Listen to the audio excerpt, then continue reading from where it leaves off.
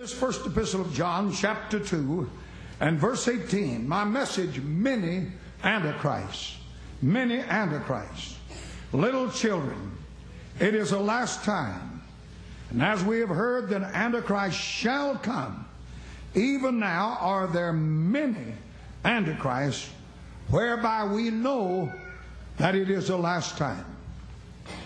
There are many Antichrists, whereby we know it is the last time. Now, the spirit of Antichrist is a spirit of deception. And not anybody in this audience wouldn't agree with that. It is a spirit of deception. Wherever you find in religious circles a deceptive spirit, you have found the Antichrist. Now, the Bible said God hates every false way. And it always shows up in a distortion of the things of God, a spirit of deception. Now, that Antichrist spirit can only gain ground as it deceives people. There's no other inroads, no other way, only through the spirit of deception. And once it is uncovered for what it is, in any group of people, its power has been broken, except on those that are very naive. Once it has been exposed, you have broken the power, because it has to operate in the darkness. Paul speaks of it like this: the mystery of iniquity, he said, was working already. Now, the word mystery means something that is covered, something that works in the dark. And Paul said that spirit was working in his time. That spirit of deception. And you must know that he's talking about the church. That spirit of deception had found its way into that church birth at Pentecost. Jude, 30 years after Pentecost, is praying for the faith once delivered to the saints. Something has happened. That spirit of Antichrist has invaded the ranks of that church birth on the day of Pentecost. Now, this mystery of iniquity is that which masquerades under religion. That's why that is called a mystery, a deceptive thing. Now, when you and I here this morning, especially you in this audience and those in television audience that know God in His fullness and His blessing, when looking at the religions of the world, we take a look at most of them, as far as we're concerned, are anti-Christian. Most of the religions of the world. I'm talking about religions. Many of them don't even profess the thought of Christian, but they profess the thought of knowing God. And when we look at them, we look at them as being anti-Christian, yet you and I must admit that in these religions, the people there are as sincere as you and I are. Those people caught up in this anti-Christian religious system are as sincere as we are. It's sad to have to say this, but many of the adherents of these anti-Christian religions are more deeply settled in their doctrines than most of us are. Is that right? It's sad to have to say that, but it's the truth unto God. It's a hard thing to jolt a Jehovah Witness out of that thing that he's got himself caught in. He's caught up into those doctrines. It isn't just a mere Sunday adherence. It isn't just something that he wonders about. He has looked it over, and from his standpoint, he's come to believe it. Now, why is this so among them? I'll tell you why. It's because the spirit of Antichrist has captured them completely. They've been caught in this deceptive spirit, and it has caught them completely. They're absolutely caught in it. The Antichrist that they worship exactly answers to their ideas of Christ in God. Now, I want you to hold on to that. It's important that you hear. We move toward the end of this age, and Jesus said, if it were possible, the very elect of God could be deceived. It is imperative that I know and you know what's taking place in our time. Now listen to it again. The Antichrist that these people worship totally, absolutely, is exactly answers to their ideas of the true Christ. Their prophets and their teachers must correspond to their ideas of religion. They would not tolerate them a moment without that. Isn't that right? They would not tolerate them a moment. There are many antichrists among them, but only those antichrists that conform to their idea of religion has any influence over them at all. Now, when you move from just the religions of the world to the Christian religion, there are two main branches of it that's espoused by the world. There is the Catholic and the Protestant. These are the two main branches of so-called Christian religion. Whether it's Christian or not doesn't matter. That's where it's caught up and called in the terminology of the world. Now, we would look at the Catholic religion and immediately say that know the Bible, that read the Bible, that a great part of it isn't Bible-based. There's no place in here in this book that Mary is co-redemptive with Christ. The transubstantiation is not a part of this Bible. The baptism of babies and them being born again is not a part of it. I'm not saying this as to be anti-anything. I'm just saying that if we look at it from the Bible, then we would have to put them at once, a great part of what they believe, as not a biblical religion. But for an Antichrist to appeal to the Catholic, he must be a Catholic. Are you hearing me? I said for an Antichrist to appeal to a Catholic, he must be a Catholic. Take the branches of the Protestant church, and we term many of them anti-Christian. They deny the virgin birth. They totally deny the blood. They deny the coming of the Lord. They deny the Pentecostal blessing. There is a denial in them of the fundamental basics. I'm talking about many of them, not all of them. We'd look at those and we'd say that that's not Christian. Yet for an Antichrist to exercise much influence over a Protestant, he must at least be a Protestant, and most of the time he'd have to be a part of his own organization. He'd have to be a part of his own organization. In other words, no Antichrist can persuade or lead us unless that Antichrist is of the same belief that you are. Unless he professes what you profess. I can tell you, there's no Pentecostal Antichrist can disturb a Baptist church. And no Baptist Antichrist can disturb a Pentecostal church. For an Antichrist to come in this church and disturb this church, he must believe and profess what we believe and profess. Don't you go down on me. I'm telling you something this morning. You're going to face something before this thing's over, ladies and gentlemen. You and I that are going to make it, we're going to face up to some situations. Amen. Everything out there that goes under the guise of religion, everything that has a glossolalia, and everything that claims miracles isn't God. Amen. I'm going to talk to you about an Antichrist. Many of them, John said, have already gone into this world. A Baptist Antichrist couldn't do much with a Methodist. Amen. The Antichrist that deceives us must be our idea of a true Baptist, a true Methodist, or a true Pentecostal, whichever that the case may be. He has to be that. Now, this is not to say that that's all Antichrist. No, sir. There's many Christians among all of us.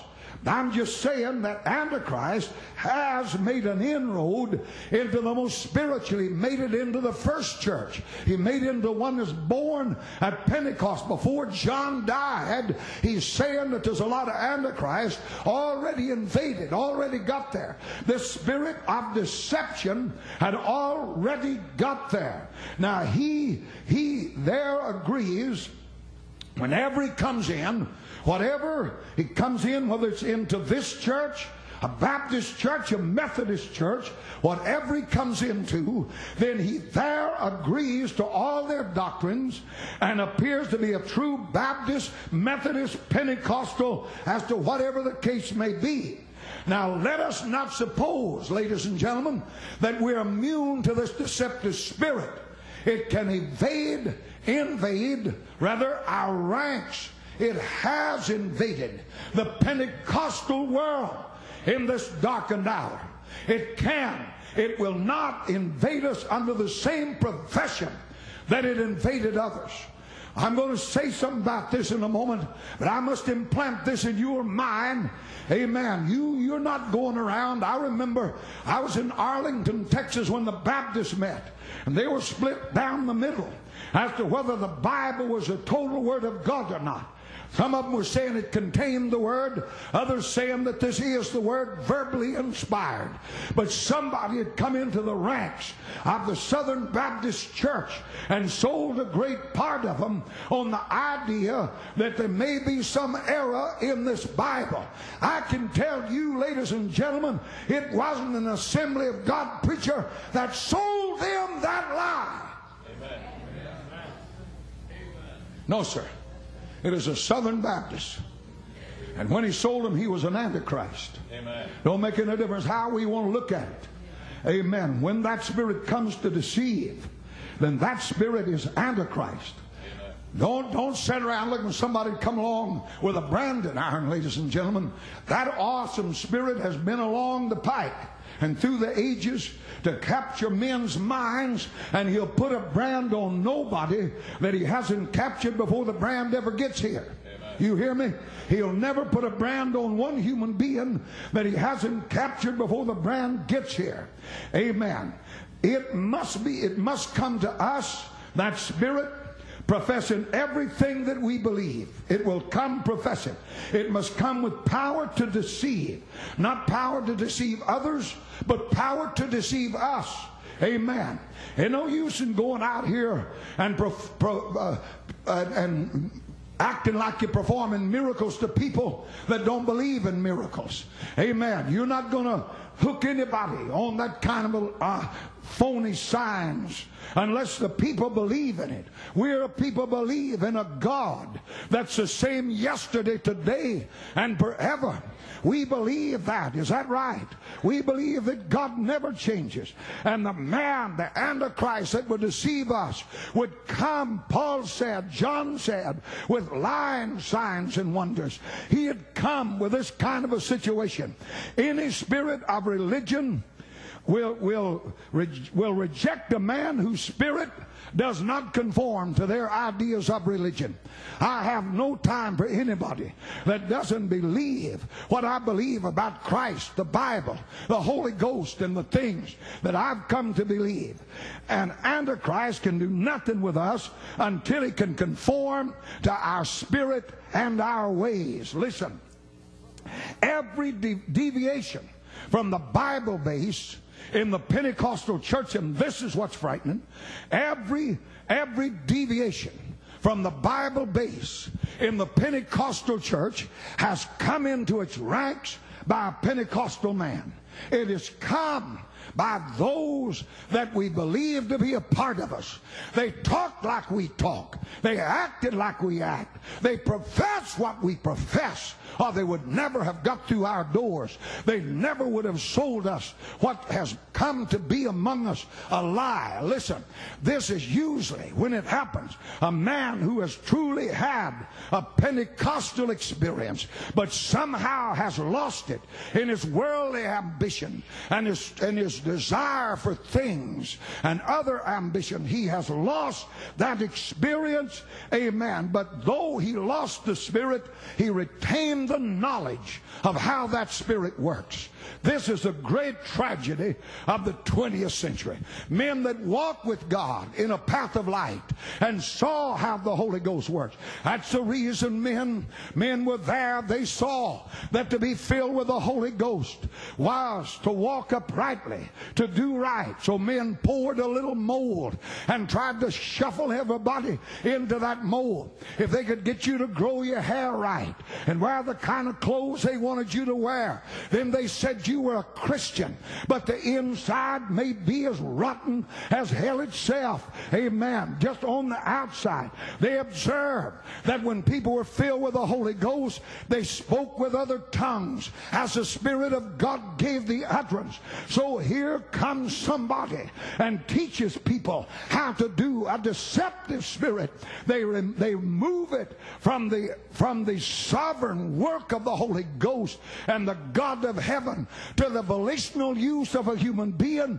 That's Antichrist. It is a spirit of deception to make men believe they've received an experience from God when all they've done is mimic what man had to say. This is usually the way. Such men have the manifestation of the Holy Spirit. But after he's gone, they manipulate their powers in such a way as they appear to still possess that power. Still possess that power. Usually it's turning the attention unto themselves. Listen, usually the glory is going to be raised upon a man. Amen. It's going to be turned upon a man. Such men, they've had it. Now we're having exposed in the rags of Pentecost all over this nation, maybe around the world. You hear me? We're having exposed men that have been whoremongers for years. Amen. But yet they'd stand in the pulpit and manifest the gifts of God. Amen. Could weep and carry on and discern what's wrong with everybody else. Yet they've left the pulpit of God after standing in that holy place and go to bed with somebody that's not their wife. Let me tell you, that's Antichrist. They're trying to tell me today that a sympathy. I know men fall. I know women fall. I know there's mistakes made. But when they do, if it is there and there's repentance, they come. You don't have to track them down. They come to repent, and if they repent, there's immediate forgiveness from the Father. There is a mark left on life for immorality, but there's immediate forgiveness, and there must be a forgiveness of the church itself. But when you discover and dig it out, and it's been going on for years, and they carry on with a manifestation of the Holy Ghost, you're dealing with an Antichrist spirit. You're dealing with a spirit that would destroy everything that is wholesome and everything that's worthwhile. Amen. By their volitional use of these gifts, by the fleshly manifestation of these gifts of God, they've deceived the simple. They've deceived the simple. But let me tell you something. God would have us to know. You know, one of the greatest truths of this Bible is the Trinity of God. Let me tell you something. You make a schizophrenic out of God and you got trouble. Never major apostasy in history has come by tampering with the Godhead. One of the greatest truths is to know that the Father and the Son and the Holy Ghost, amen, are all three equally God. Amen. I don't understand all I know about the Godhead, but I do know that the Holy Ghost issues out from the Father and out from the Son. You hear me? The Holy Ghost issues out of the Son. Therefore, the Holy Spirit coming from the Son, a manifestation of that Holy Spirit, is always a manifestation of Christ. Now, you ain't going to deceive me if I know that. And they ain't going to deceive you if you know that. That Holy Spirit issues from Christ. And because it issues from Christ, it is always a manifestation of Christ himself.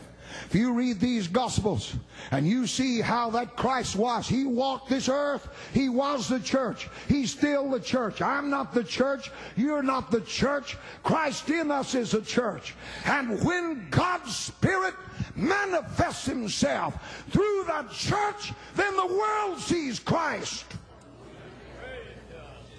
Gotta holler loud to keep you awake.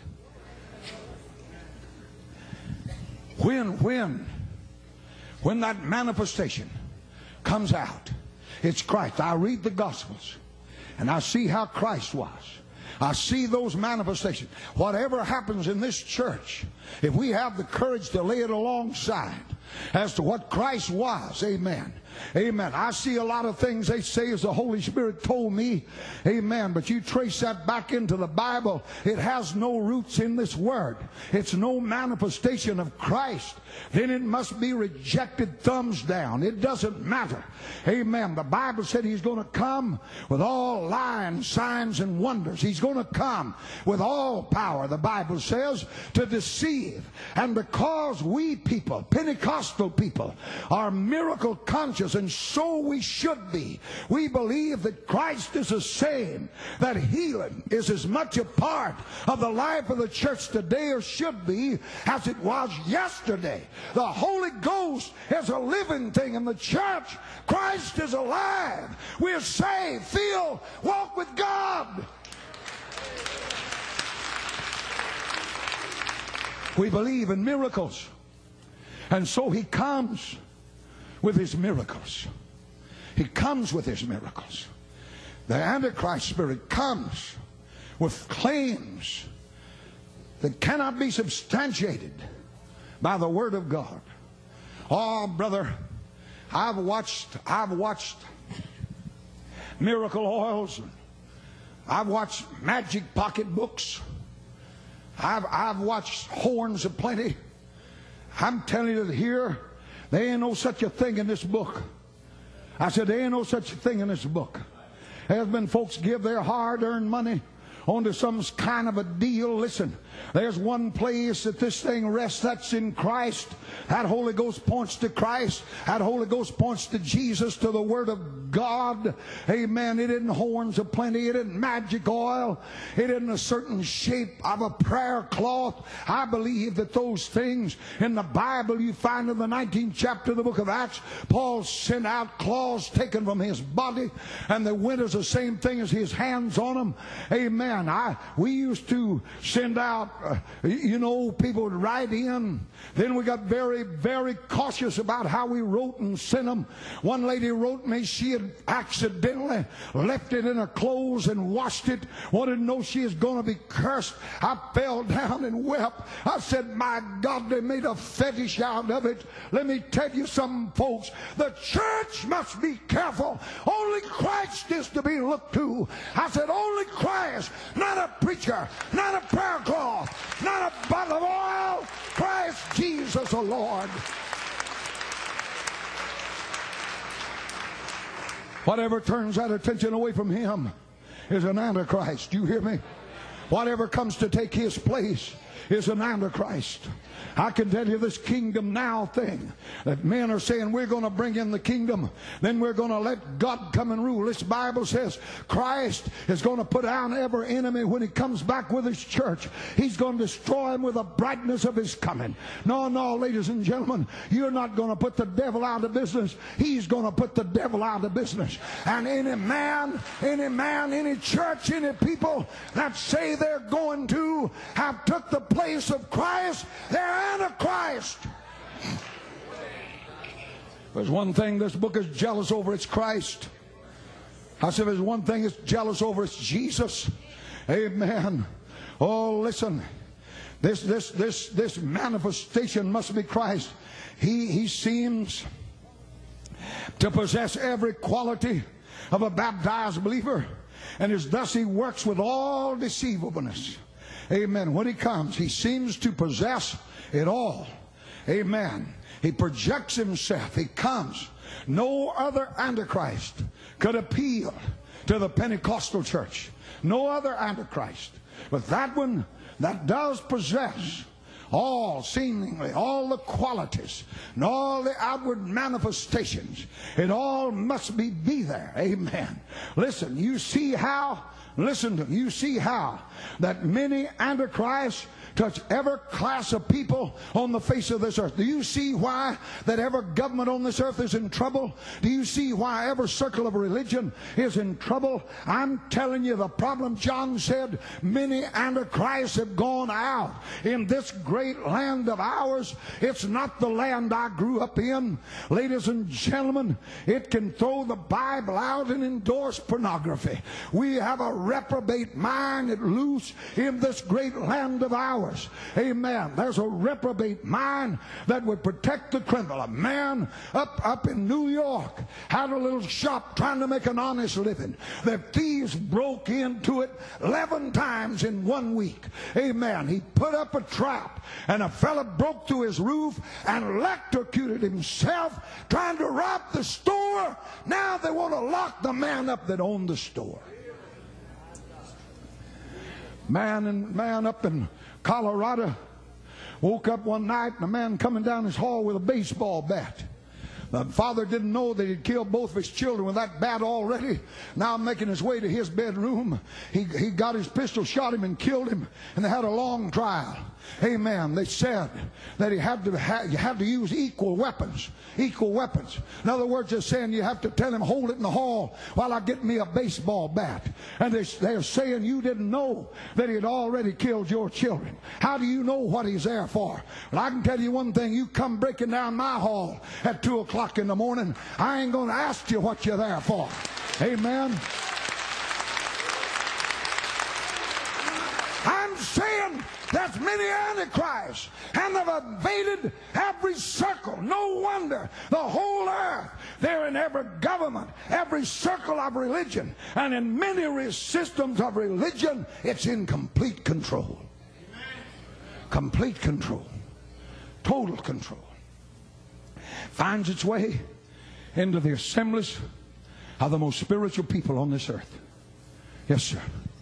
Not plague. I can tell you, we evaded him. We never let him touch us. We walked with God. We were ridiculed, pushed on the other side of the tracks. We were hated by religion and otherwise.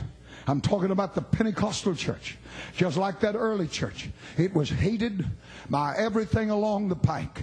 Until that time that they come in us, that Antichrist spirit that talked in tongues like we talked, and began to tell us we didn't have to live like we was living, that God didn't really care how you lived. It was just being full of the Holy Ghost, talking in tongues and working some kind of a miracle. And so the whole thing was repeated. It was in Corinth. There become a quest for Pentecostal charismatics instead of Christian character. And when that happened, everything became lost. I said everything became lost. God has never in history been searching for Pentecostal charismatics. He has all the gifts. Paul said they're resident in the Holy Ghost. Every last one of them. That's God. All the gifts of God. God's got them all. He's never been in a quest for gifts. He's been in quest for Christian character that they could flow through and make Christ real.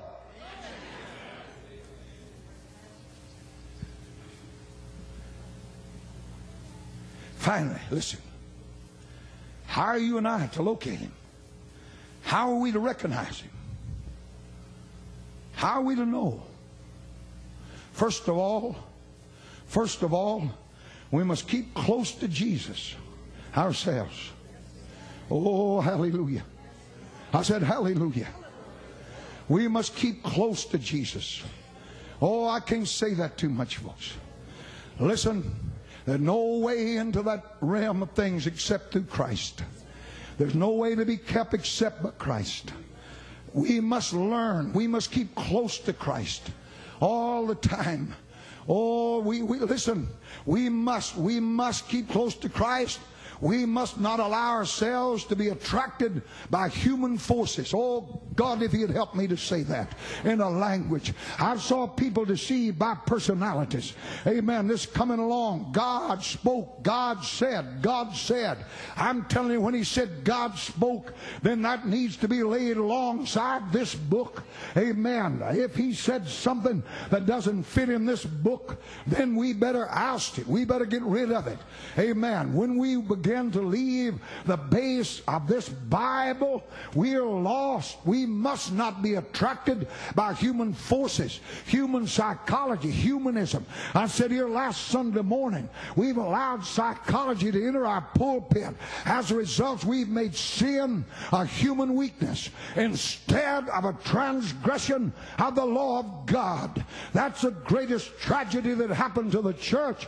Now, you don't have to do anything but read the Old Testament story and find out how much God sympathizes with people and their immorality. None, brother. He had them stoned to death. A man said to me, that's the Old Testament. And I said to him, the same God of the Old Testament is the God of the New. Don't you make that one a criminal in the Old Testament. See, we've allowed and been attracted by human forces instead of Christ. Whatever Christ says, that's all that matters. I said that's all that matters. Whether the government agrees with us or not, it doesn't matter. Whether the organization agrees, it doesn't matter. Whether the bishop agrees, it doesn't matter. If Christ agrees with us, you can't look back through history without seeing how much we're affected by history itself. And the problem is, men are always changing how they read history. And so interpretive history is one of the great fallacies of our time. I look at the Church of God, the Assemblies of God. They're the two largest of the Pentecostal organizations. The Church of God with this Episcopal government tells me they mainly stem rooted from the Methodist Church. They were the old holiness church that sprung up out of the Methodists. The Assemblies of God with their congregational government tells you their background is Baptist. We're influenced by history. It's no leadership of the Holy Ghost that one has this and one has that as far as government. It's just where they come from. I said it's where they come from. And you can see the attraction of human forces that has took a hold of it. But we must not be attracted by human forces. We must walk close to Christ. And listen, we must let the drawing power of the cross keep us uplifted above the curse of this world. Church, listen to me. We must allow the drawing power of that cross to keep us lifted above the curse of this world. Read the Bible. Spend much time in prayer. Let nothing take our attention but Jesus. Did you hear me? I said read the Bible. Spend a lot of time in prayer. Don't let anything catch your attention but Jesus. Listen, if we'll do that, if we will, by employing this in our thoughts, we'll be given discernment, and God will help us to determine what is false and what is true. I'm glad to tell you that we're not a victim of circumstances. We only become that when we walk out of the circle of Christ, when we allow personalities to affect us. No matter how big, how little, we're all a part of the body of Christ. Man never gets big enough to circumvent the Word of God, and God's sympathy never overrides that Word, ladies and gentlemen. I must spend time in the Word of God. I must spend time in prayer. I must wait before God. Then I'll discern what's right, what's wrong, what's false, what's true, what's God, what's the devil. This many antichrists. As God began to talk to me, and I saw how this deceptive spirit has come. Man, all the manifestations, knew exactly how he worked. Knew exactly how he worked. And with that, began to lead us into paths that weren't all together the Word of God. Every era that's deceived is run so parallel to truth that only the discriminating are able to tell. Amen. That's the reason I'm telling you, church. Stay close to Jesus. Keep your family close to Jesus. If you don't have an altar in that home, put an altar in that home. I said, put an altar in that home. Husband, read to your wife. Pray with your children. Let them hear you call their name to God. Stay close to Christ. Stay close to Christ. Read this book privately. Read it to your family. Pray over your children. Walk with God on the job, off the job, everywhere. Amen. Stay close. There's many antichrists, and every human on the face of this earth every system is being affected by it. I don't care what church it is. It's there, ladies and gentlemen. And it's there to destroy. It's there to destroy. Church, and you in this television audience, you must be born of God. You must be filled with God. And you must learn to walk with God. The leadership of the Holy Spirit. And there must be a boldness about us that it doesn't matter who says it. I have every right to question what's being said. I have every right. It doesn't matter how big the ministry, how many people hear it, how much money comes in. I have every right to test what's said to me by this book. And if it don't fit this book, I have every right to reject it on those grounds alone. I want you to bow your head. Our Father, I thank Thee this morning. I thank Thee this morning for this people in this television audience, these that are here immediately. In the jail, Lord, they're listening to me. The nursing home, the hospital, in homes. Every walk of life they've heard. Holy Spirit, touch that life. Touch that life. Let us examine ourselves as to whether or not we be in the faith. If Christ is not in us, we are reprobate, though we may be the most religious people in the community.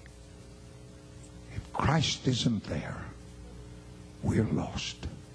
Father, speak in this audience all across this triplex.